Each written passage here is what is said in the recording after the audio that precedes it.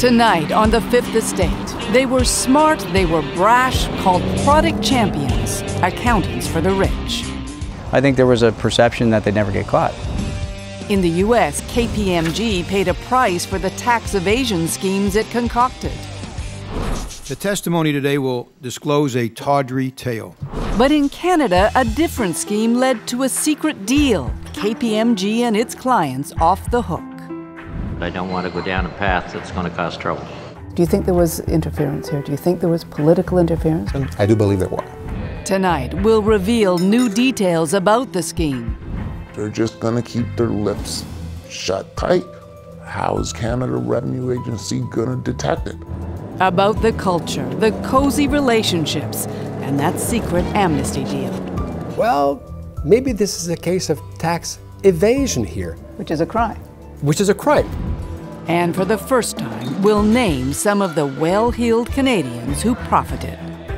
As a tax professor, as a tax lawyer, as a citizen, as a Canadian, I am upset.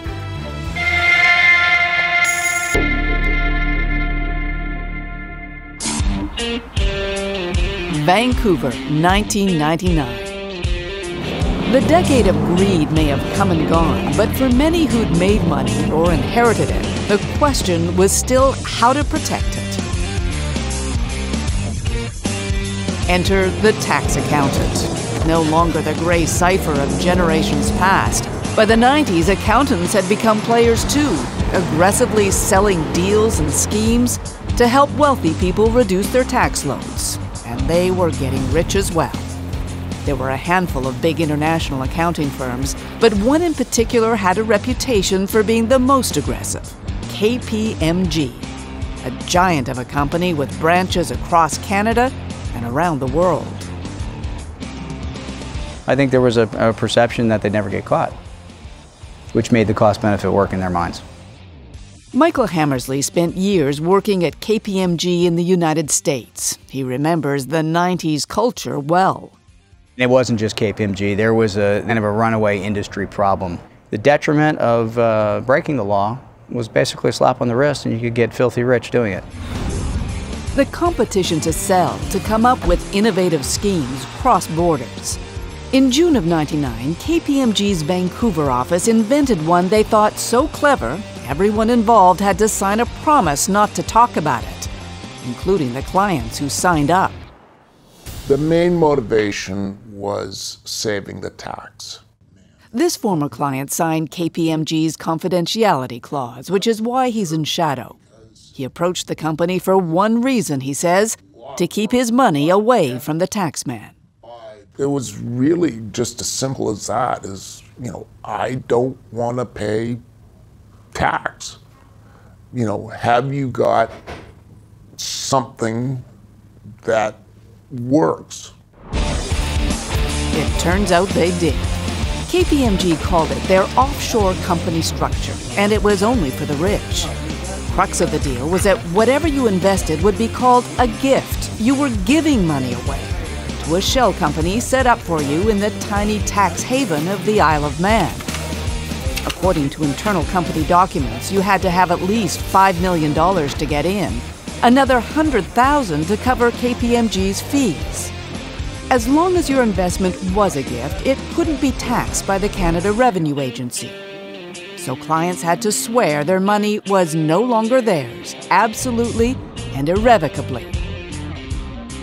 But that's not what this client remembers being told.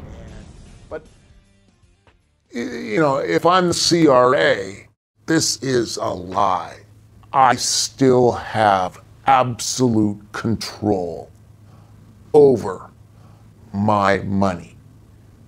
Everything else, every bit of piece of paper, everything is window dressing to create the appearance of I don't have control over this. But in fact, I do. In a statement to the Fifth Estate, KPMG emphatically disputes that claim. Clients were explicitly told that they were giving up control of their assets. And yet the company's own documents undercut that assertion. Money gifted to the Isle of Man would earn interest untaxed. It could eventually come back to Canada, also as a gift and also untaxed.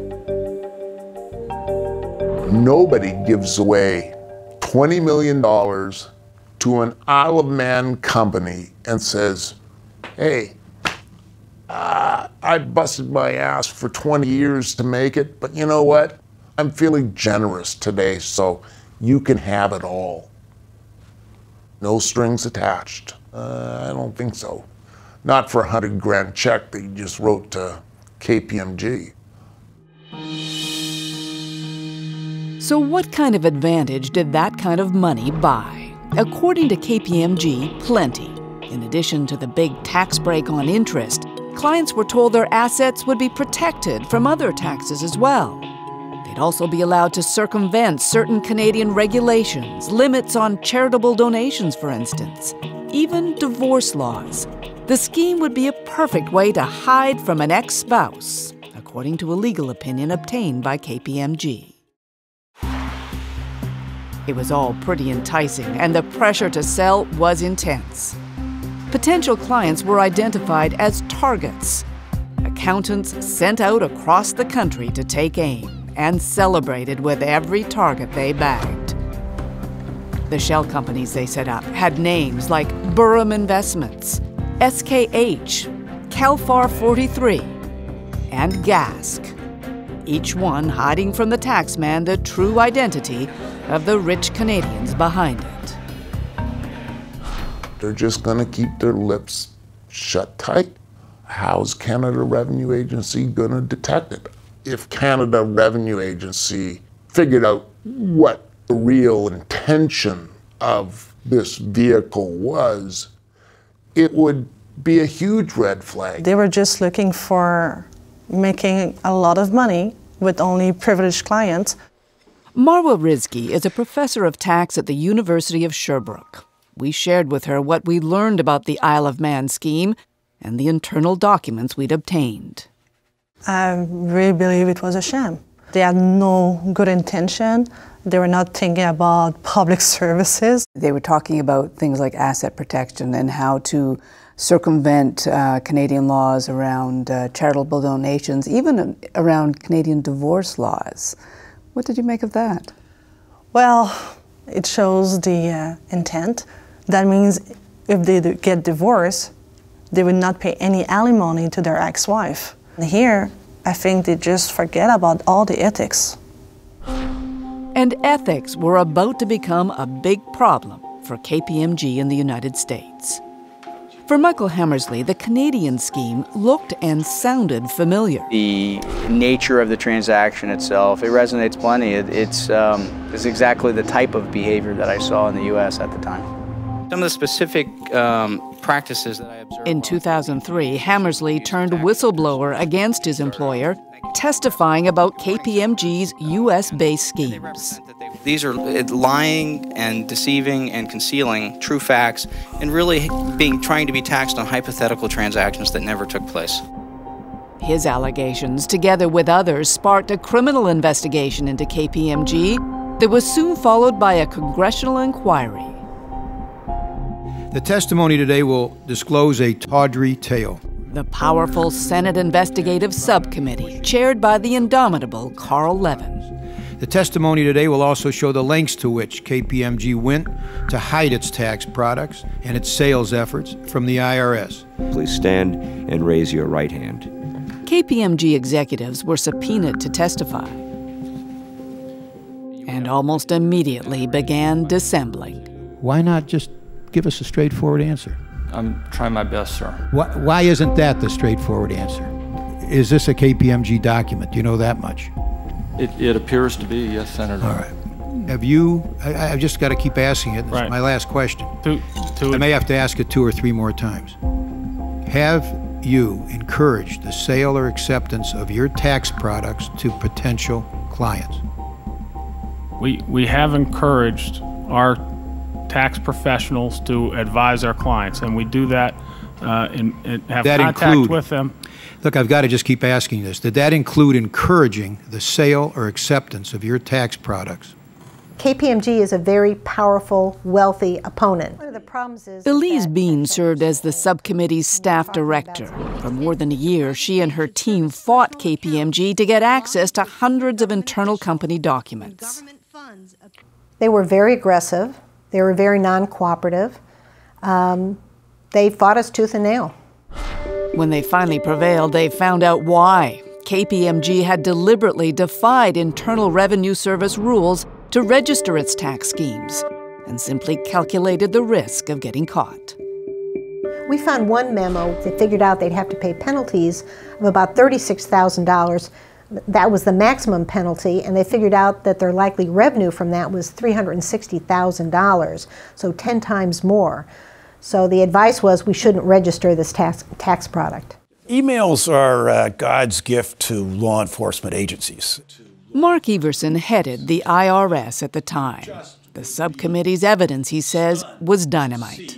Anyone who read the exchanges that were made public in the Senate testimony had to be shocked by the brazen way there was a conversation about revenue and had to wonder, if this wasn't criminal, what was? It was criminal, and in 2005, Everson, together with the U.S. Attorney General, made it official. We simply can't tolerate flagrant abuse of the law and of professional standards by tax professionals, particularly those associated with so-called blue-chip firms like KPMG. 8 former KPMG executives were charged. 3 were eventually convicted. And the company would pay nearly $500 million in fines after admitting what it did was fraud. When we come back, Canada takes on KPMG with very different results. It's simply mind-boggling that you could actually get away with this.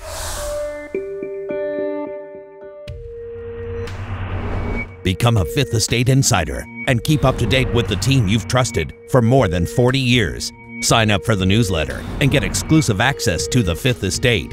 You'll be the first to know about what the team is working on, upcoming stories, Fifth Estate news, and updates on past investigations. Go to cbc.ca/fifth to sign up and keep up to date with the Fifth Estate.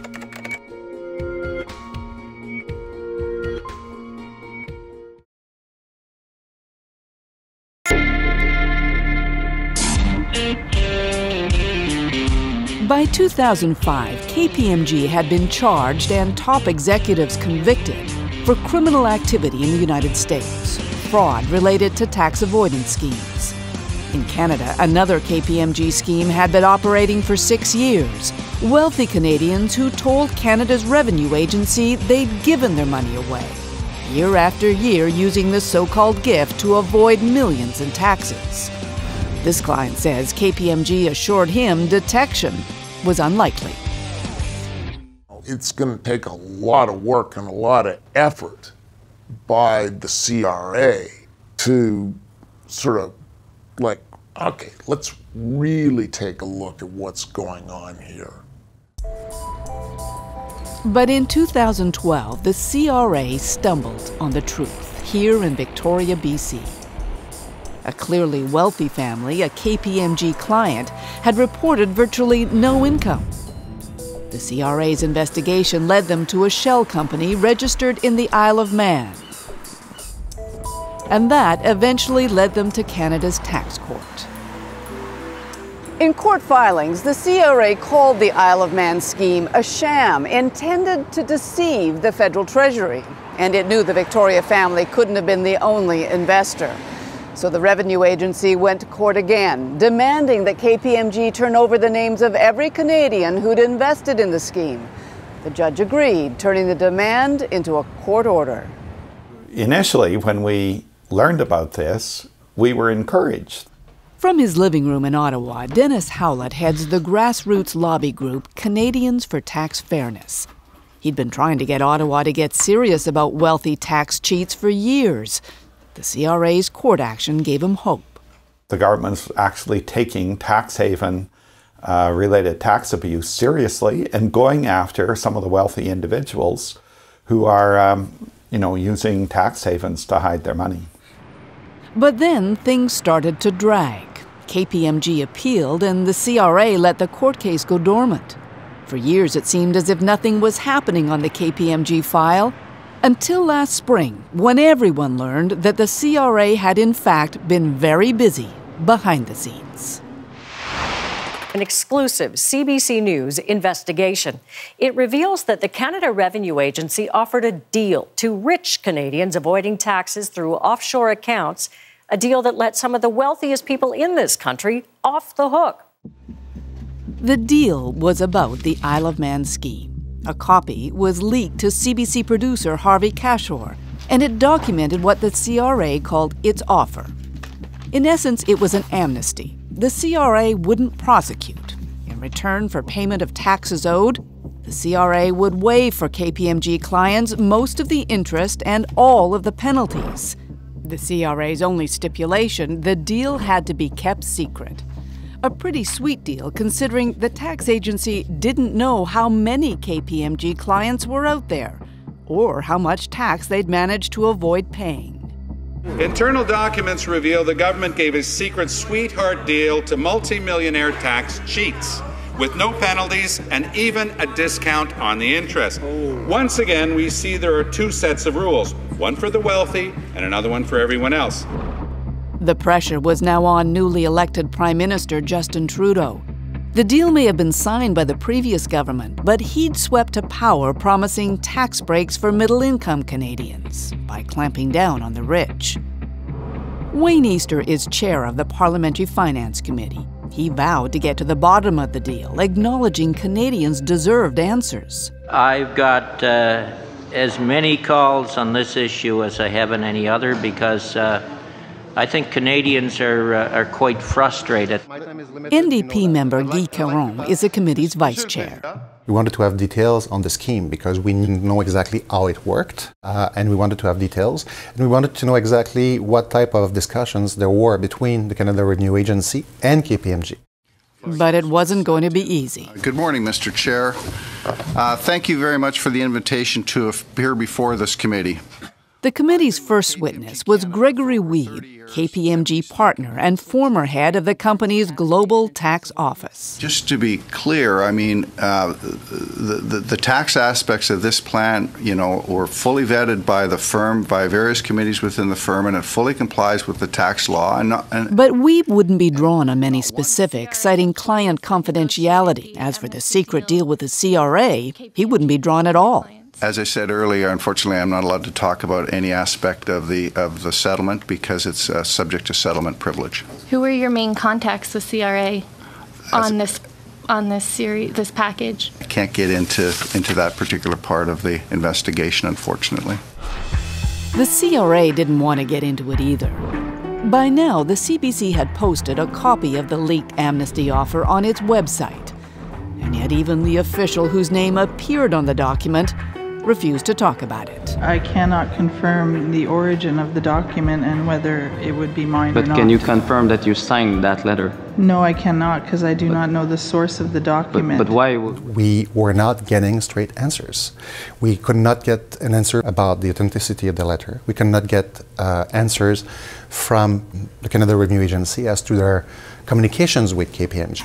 It's simply mind-boggling that you could actually get away with this. And so we asked Chairman Wayne Easter, why did they get away without answering? Well, I mean, I chaired the committee. I didn't say that, I think there was times I was fairly forceful in saying, and some questions had to be answered. When people refused to answer the questions, because questions were asked, what do you do as the chair? Well, one can be more forceful. I didn't think it was necessary at that point to be more forceful. Called to the Finance Committee. But if Easter wasn't prepared to be forceful in getting to the facts, there were experts who thought they could help, including Dennis Howlett from Canadians for Tax Fairness and André Leroux, a tax professor from the University of Laval. He'd studied the Isle of Man scheme and had opinions. And what we had seen at the Isle of Man was that just a fabrication, a setup, And it was important for the committee there to understand what had been done. So imagine their surprise the morning they arrived to give their testimony. They were told to wait while the committee met behind closed doors. KPMG had sent the committee a letter warning that to allow the experts to testify would be, quote, fundamentally unfair and improper. It was all about those cases still before the courts. KPMG's lawyers argued that further testimony could prejudice the outcomes. The committee put it to its own legal advisor, who agreed. The committee could still have overruled the lawyers and heard what the witnesses had to say, but in the end, they played it safe. What happened next was almost comical. The experts were called back in, told they could talk about anything they wanted, as long as it didn't include the letters KPMG. I believe a witness is moving in a direction that could have implications on the court case, then I will ask their mic to be cut and go to the next question. Dennis Howlett tried to find a way around the restriction. I was the recipient of an anonymous phone call in March of 2015 regarding a court case involving an accounting firm that was stalled in court. And I began an investigation. Prefer if you didn't talk on individual cases, even if you don't name them. A frustrated Andre Leroux didn't fare much better. But I don't want to go down a path that's going to cause trouble. Mr. Chairman, I was invited to speak about KPMG, so my speech is, but anyway, I'll speak generally. What is it that you would have most liked to have said to that committee that you didn't have a chance to say clearly? Well, if there had been, with immunity, when you cannot be sued for what you say, you could say that, well, maybe this is a case of tax evasion here. Which is a crime. Which is a crime. And if the committee had heard us about all the facts and all the law about it, maybe they would have concluded that there was tax evasion here. But the committee never got the chance. KPMG's letter, it seems, worked. You'll acknowledge that at the very least the optics don't look particularly good. KPMG sends you a letter, and all of a sudden then nobody can talk about KPMG afterwards. Look, KPMG can send us all the letters that they like. We're not going to be worried about their threats, but what I would worry about is when we have legal expertise who has been through this parliamentary process many times, and we looked at their advice and we took it. But even that argument doesn't hold up. There have been plenty of government inquiries amid court cases, civil and criminal. For which I have no one to blame but myself. Brian Mulrooney testified in one. So did Jean Chrétien. And then there's the case of Mike Duffy. In 2015, criminal charges had been laid against the senator, but there were still calls for the government of the day to investigate. Leading the charge from the opposition benches, none other than Wayne Easter. Will the government conduct a broad inquiry to determine what other government or Conservative Party expenses were also forced onto the back of the Senate? You yourself, in the House of Commons in April 2015, called on the government to conduct a broad inquiry of the Mike Duffy affair. So if it was okay for the government to conduct a broad inquiry then, when there was stuff before the court, why was it not okay when it came to KPMG? We looked at what legal counsel had to say, of what the consequences might be if we... You're the representative of the people. You can override legal counsel. There's no higher authority than you. Yes, we can. We can. And it would be a great one-day wonder or weekly news or whatever. Well, it would have been a public service in which information and truth... But the better public service would be for us not to in any way jeopardize any court case and let the courts make their decision in terms of the issues that are before them. So how did they manage to investigate KPMG in the States?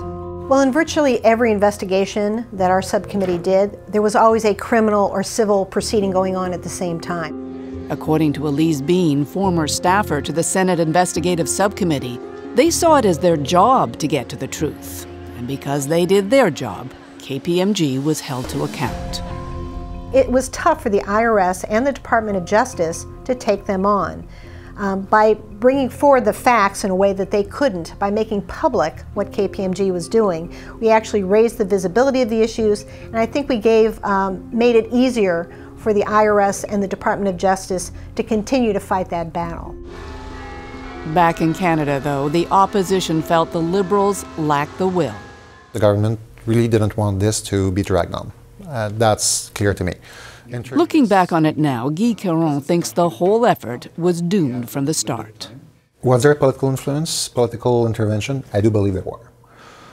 Was there pressure put on the committee by KPMG? We know that there were, at least through those letters. Could the committee have acted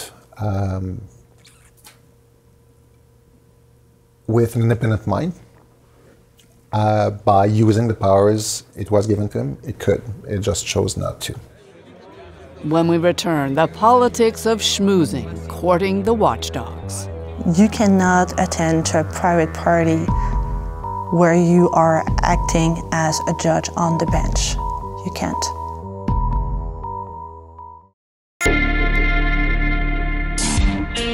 Like all of the world's big accounting firms, KPMG does more than sell tax advice to the rich. It also advises and sells audit services to businesses and to governments. In Canada, KPMG's contracts with the Liberal government amounted to at least $9 million last year. And before that, there was a long and lucrative history with Stephen Harper's Conservatives. Mr. Harper, thank you very much. I want to thank you for your strong leadership. It was a relationship that sometimes seemed downright chummy. Oh, that's great.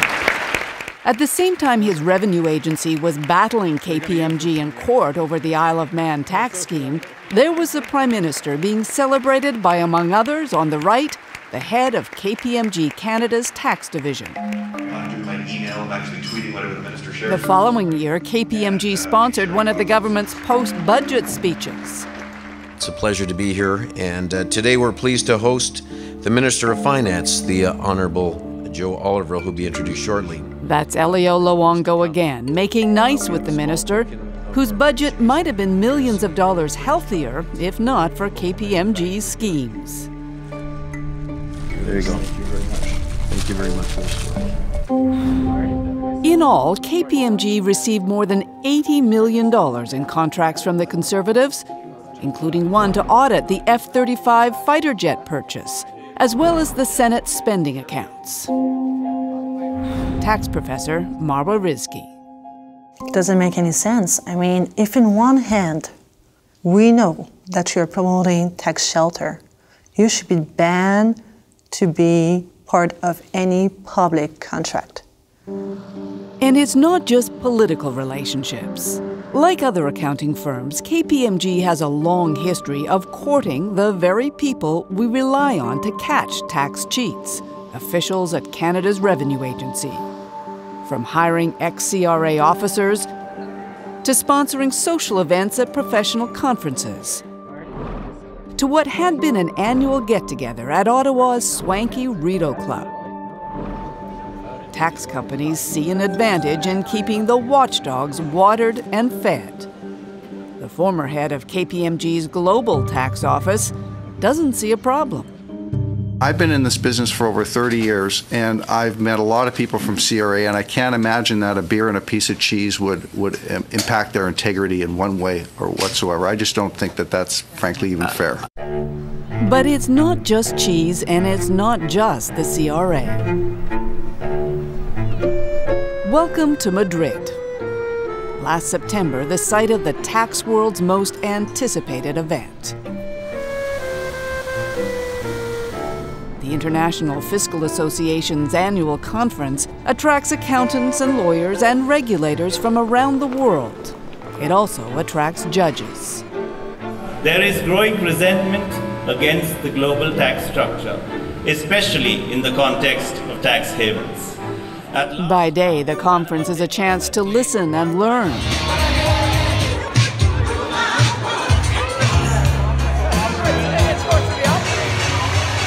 By night, a chance to get down and party. This year, one of the IFA's main sponsors was KPMG.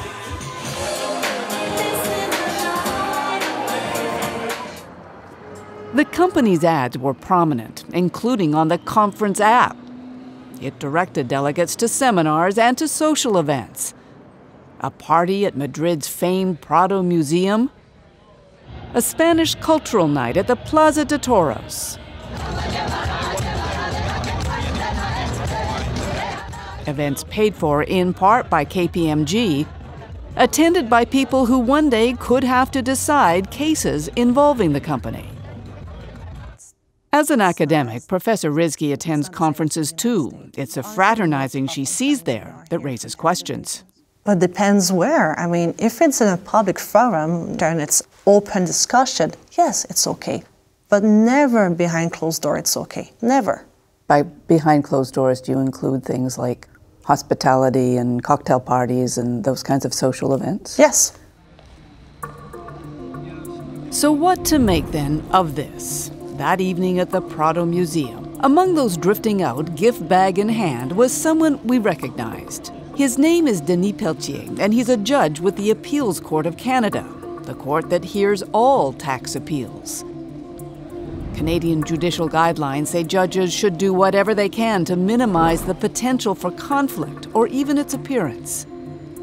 When we first asked Pelletier's office for comment, they denied he attended any of the conference's social events. When we pointed out we had videotape, the story changed. He had been at the party, they conceded, their earlier denial a miscommunication. In any event, they saw nothing wrong, and neither, it seems, did the Canadian Judicial Council, who we later found out had authorized judges to attend the conference.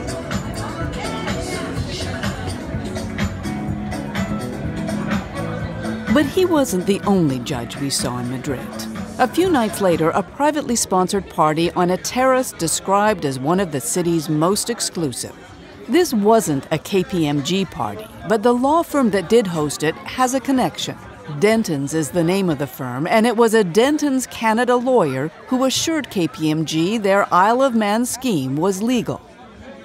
Revenue Canada's challenge that the scheme was in fact intended to deceive is now before Canada's tax court.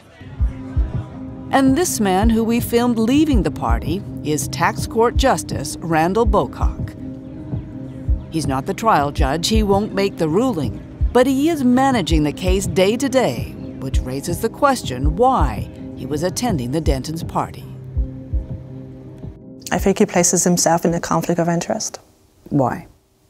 You cannot attend to a private party where you are acting as a judge on the bench. You can't, because there is an appearance of conflict of interest. Even though you probably did not discuss about the case, it's just the fact that there is an appearance of conflict of interest, and you have to avoid that as a judge. We asked Justice Bocock for an explanation, and we heard back from the tax court's Chief Justice. Bocock did not place himself in a conflict of interest, the chief wrote. The reception was open to all conference participants.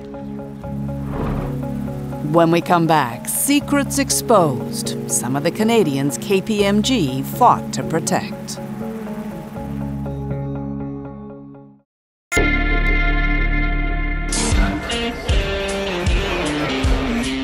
It was a tax dodge based on the claim you'd gifted your money offshore.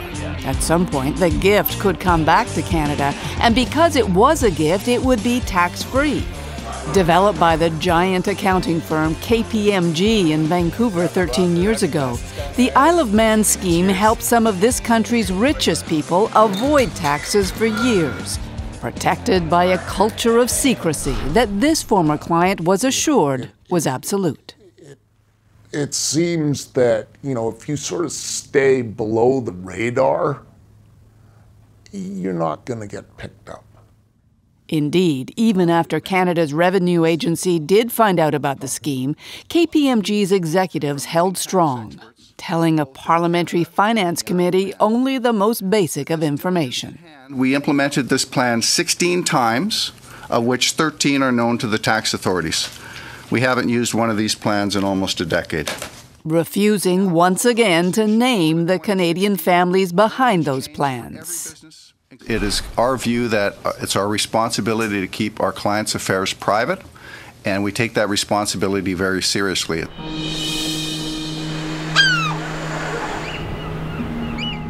Privacy is something they take seriously in the Isle of Man, too, a tiny, windswept tax haven in the Irish Sea.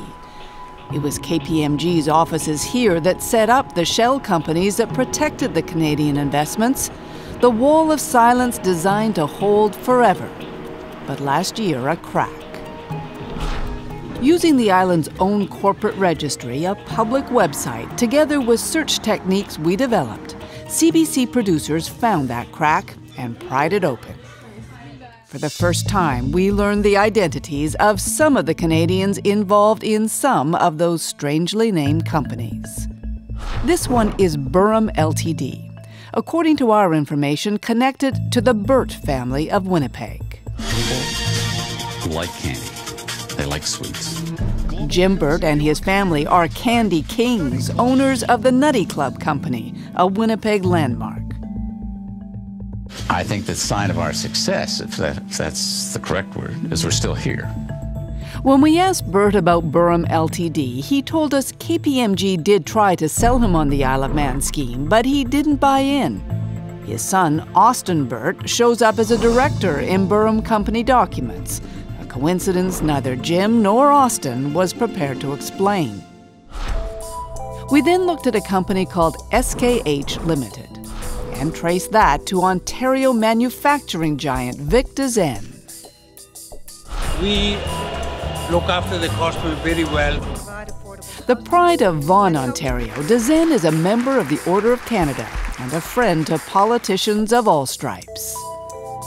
He didn't respond to any of our questions, including why just months after the CRA started investigating KPMG's scheme, SKH was quietly dissolved in the Isle of Man and moved to another tax haven, St. Kitts. The company's new address, identical to a beach resort and casino owned by Vic Dezen. And then there's the company called Gask Investments, possibly connected to this man, David Robinson, for decades as senior VP at Rogers Communications in Toronto. You know, we've been working at this for a while, so although we've had some recent successes, they're sort of 8 years in the making. He doesn't have the Rogers name, but corporate documents show Robinson is indeed a member of the Rogers family, owners of the largest media empire in the country. We reached out to several Rogers family members who all told us they had nothing to do with the KPMG scheme, and indeed there is no evidence they did. But Robinson is a different story. When we reached out to him, he didn't return any of our calls or emails. And if there's one institution that might have compelled information about KPMG's clients, it was that House of Commons Finance Committee. Opposition members did fight to get names and bring people to testify, but they were overruled. A missed opportunity, says the NDP's Guy Caron. If you don't punish in some way, you're just encouraging others to actually go in the same direction. The system cannot work this way. The committee didn't get named, and it may not have gotten all of the truth either. Remember, KPMG testified their Isle of Man scheme had only been implemented 16 times, and yet we found records for 21 implementations, 5 more than the company said. When we asked for an explanation, KPMG told us they didn't include the 5 because they'd never been activated, so there were no tax consequences. But was that KPMG's call to make? Not according to Marwa Rizki. It's very important actually to disclose that type of information. If nothing else, she says the accounts, activated or not, were a clue. Here, we're talking about a tax structure, about the intention to evade tax. The CRA can actually go ahead and investigate these families and see if actually they did something else. And there's another question about what KPMG itself got out of the deal. Former head of tax Gregory Wiebe was clear. 16 implementations, a $100,000 fee, $1.6 million, period. It was a fixed fee per implementation. It was not a contingent fee or whatever. In other words, KPMG did not take a cut of the taxes it helped save. But that seems to be contradicted by documents filed recently in court. One KPMG client claiming they did pay an annual fee based on tax savings, year after year, amounting to hundreds of thousands of dollars in additional payments. In a statement to us, KPMG disputed that, calling it an allegation unproven, and saying it stands by the testimony its representatives gave.